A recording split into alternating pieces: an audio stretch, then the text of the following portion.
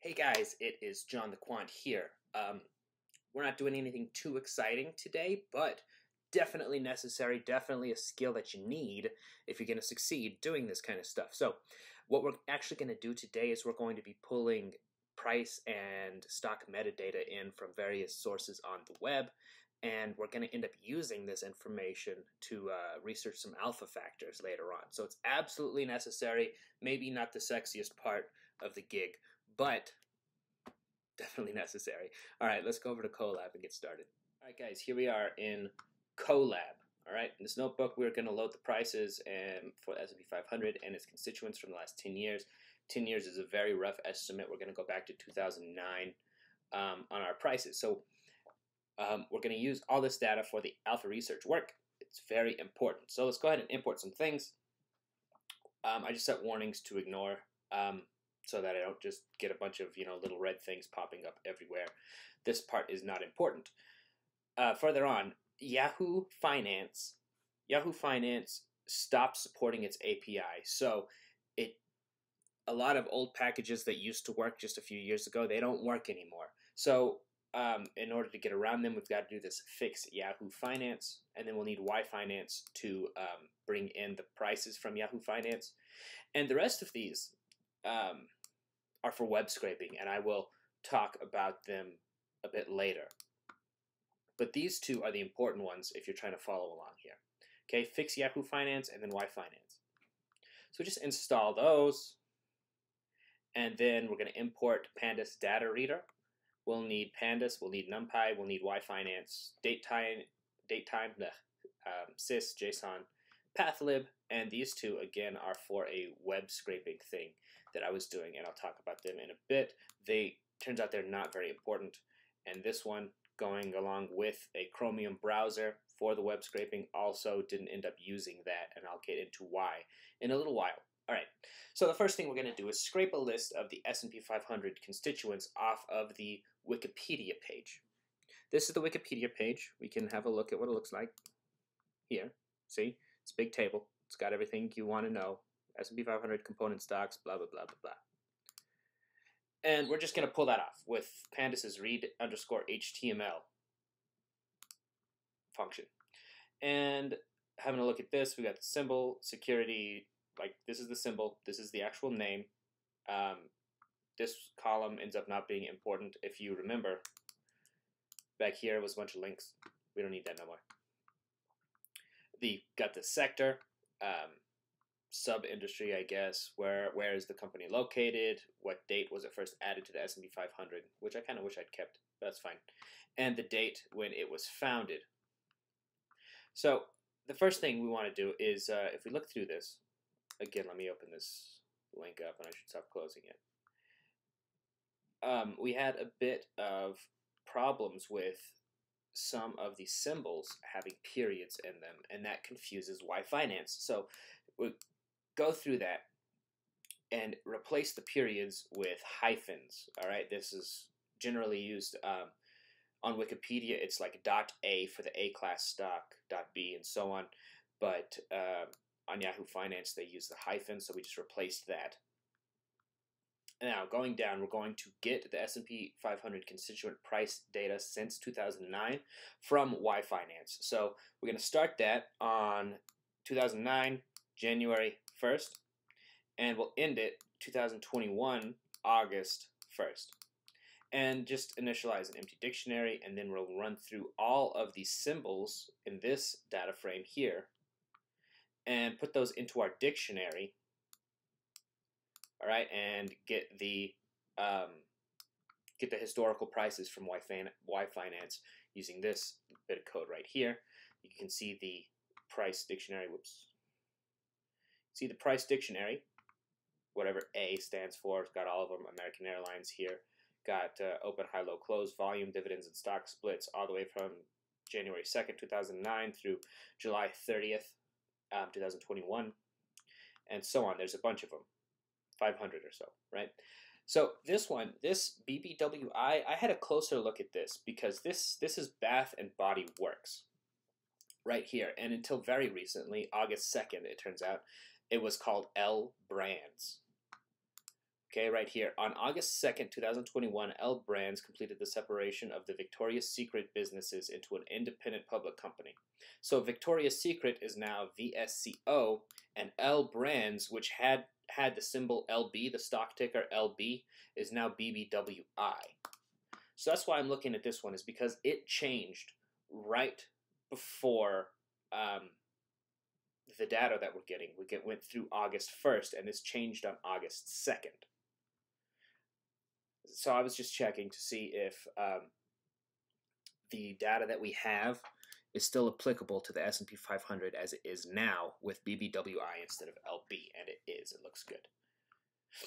So then we have it in a dictionary. I just turned it into a big data frame, and the way I did that was I used the keys. So I created a data frame that was just this, using the data frame from MMM, and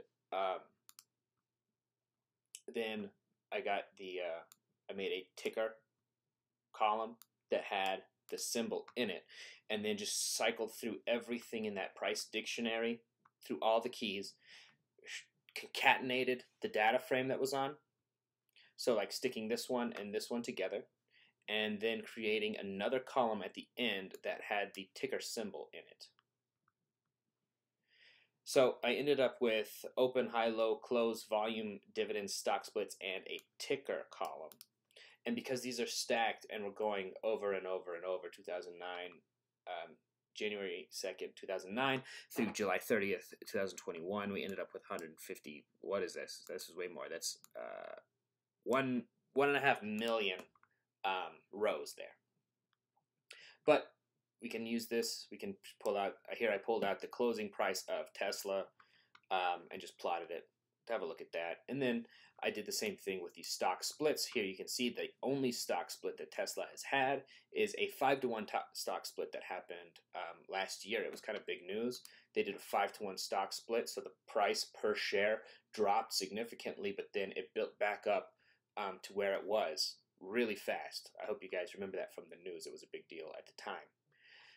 And then now that we've got the data in a way that I like it, how it looks good, I'm just going to store it. So I've created an H5 file, okay, which is an HDF5 file, and open that up with HDF store from Pandas, and then just put it in the SP500_prices table.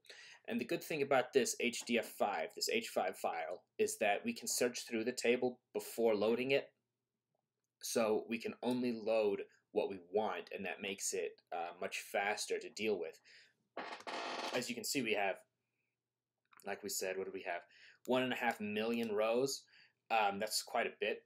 If we don't want all of those rows, we can then search for it and only import the rows that we want, the rows and columns we want. So that's a big deal. Now the next thing I wanted was, it's always good to keep track of an index when you're talking about alpha research. So we're going to get the S&P 500, since we're using the S&P 500 stocks individually, we're going to use the S&P 500 index, and we need it over the same period. And I got this from Stook.com. Let's go to Stook and have a look. This is what the Stook homepage looks like. It is not in English, as you can see, but down here, S&P 500, got it set to 10 years, got a nice graph. It's not on a linear scale, but that's not important right now. The important thing is that it's really easy to pull data from Stook.com. So that's always an option. Stook, find the URL, and you can just do read CSV from it. And that'll give you the date, open, high, low, close, and volume. So looking at the head and tail of this, it goes all the way back to 1789. That's when the S&P 500 apparently started being listed, which is just crazy, right? But then it goes all the way through, whenever I ran this, it was September 1st, 2021. So plenty of data there, as much as you could possibly want to work with. And I just saved the whole thing, all right? In that same H5 file, okay, asset_data.h5, in a new table called historical_SP500. That's where I saved this. So I can go into that one file. I can move the one file around. I can go into that one file, choose which table I want, search through it, and then only load the things that I'm interested in. Now, the last thing that I wanted was more of a metadata, not the prices, but other information about the stocks. And Nasdaq has that. You guys can see this. These tables, okay, symbol, name, last sale price, net change, percent change, and market cap is what's listed here. There's actually more information, I think, in the data when you download it as a CSV. Now there's Amex, the New York Stock Exchange, and Nasdaq, and these are different, all three of them, and you can download the CSV of them. And when I was talking about the web scraper earlier, this right here was my attempt to build a web scraper that could just download those CSV files for me. And I was unable to get it to work. I don't know HTML that well. So, all right, so how it works is there's no way to just do a read CSV and get these. So what I was actually building was a sort of bot that goes to the website and clicks the download CSV button. But since I don't know HTML very well, I was unable to get it to click that button. There's always, in web scraping, there's always a matter of ethics. And my thought was, I want to build this thing, I think it's interesting, and I'm only going to use it a few times. It's not going to be something that goes through and clicks download CSV every like 3 seconds or something. So I felt like it wasn't too unethical to build this, but there are definitely ethical questions involved with any kind of web scraping activity, and you definitely should do your research into what is an accepted practice before you do anything like that. But in any case, it didn't work. That's why I said all that web scraper stuff up at the top was not important. I could not get it to work. I do intend to fix it later, because it is just kind of annoying, tedious to have to go through and download the CSV files and then place them into a folder and so on. But that's what I did. I downloaded them manually, placed them into a folder, and then I made a metadata data frame using pd.concat, kind of the same as with the prices data frame earlier. I started off listing the exchanges, which were Nasdaq, New York Stock Exchange, and Amex, and then read in the first one, and then went through and kind of just concatenated the next two files onto the end of the first one. And it came out with symbol, which is good, name of the company, the last sale price, the net change, the percent change, market cap, which is very important. We're going to use that a lot in alpha research, that market cap stuff. And then the country that I guess the stock is based in, the company's based in, the IPO year, which is a big deal. It's going to let us talk about the age of the company, which is a decent alpha factor that we'll talk about. Volume, what sector is it in, and what industry is it in. And I'm thinking these two will probably end up being used mostly for risk management if we want to angle our risk a little more toward one sector, or we're worried about that sector collapsing, so we need to pull the risk back. In any case, this is what we got, and we ended up keeping, all right, symbol, last sale, market cap, IPO year, sector, and industry. Then I'm just cleaning up the column names, making them all lowercase, and replacing spaces with nothing. So I've got symbol, last sale, market cap, IPO year, sector, and industry. Have a look at it here. It's got the symbol in there, the sale, IPO year, etc.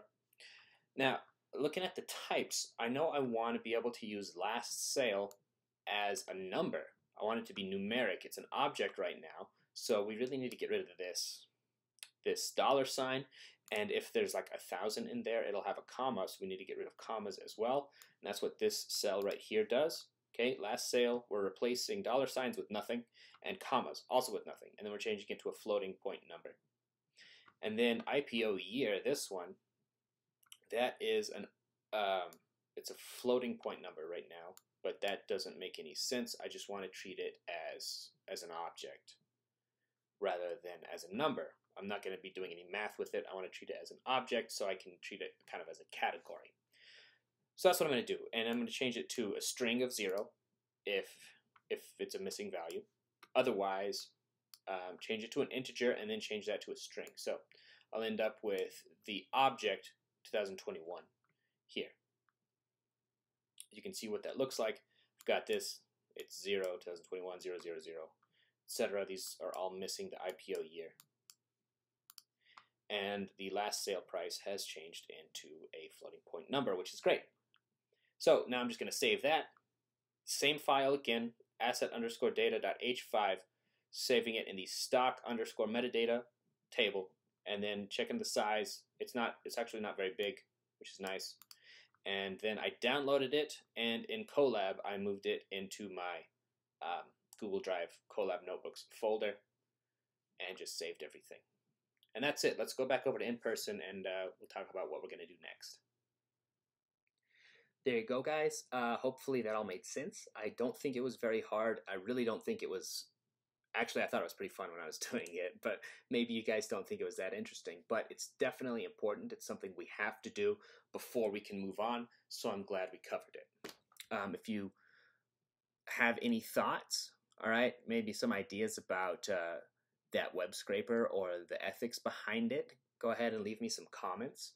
If you learned anything, I want you to like the video, and if you want to keep learning, want to keep coming back, go through the whole alpha research process with me, go ahead and subscribe, all right? We're going to get some new content out soon, and I'll see you guys next time.